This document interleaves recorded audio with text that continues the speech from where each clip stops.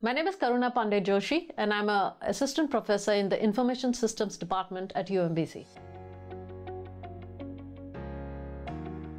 After completing my master's, I went to work for the industry for about 15 years. And after that, I came back to academia to do my PhD and then join the academic community. UMBCs are like family to me. They are so inclusive.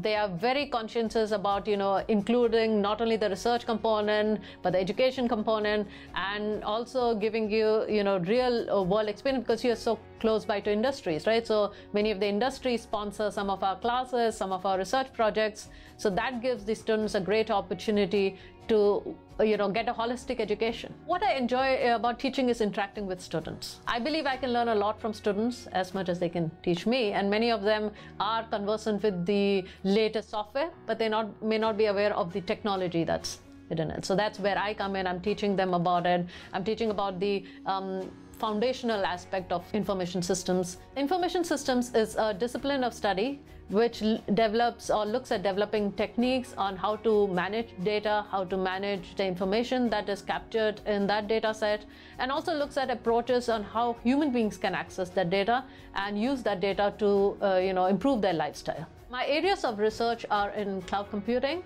and data science, primarily looking at data security and privacy and compliance. An interesting project that we've been working on is how to ensure data compliance using blockchains. Many cloud vendors, even though they claim that they are not sharing data, they do share it with their trusted third party. And how is that private data shared? How is it accessed? What transformations occur on those data is one of the key challenges that many organizations face. We have begun initial prototype building, and we have looked at approaches, solutions based on standard cloud platform. As we proceed ahead, we want to look at how do you share data across multiple organizations for multiple customers. What I enjoy about research is challenging problems, right? Problems that will take years to solve, of course, but also require a lot of collaboration, great minds going into solving this problem that surprisingly has far-reaching effects on the human race.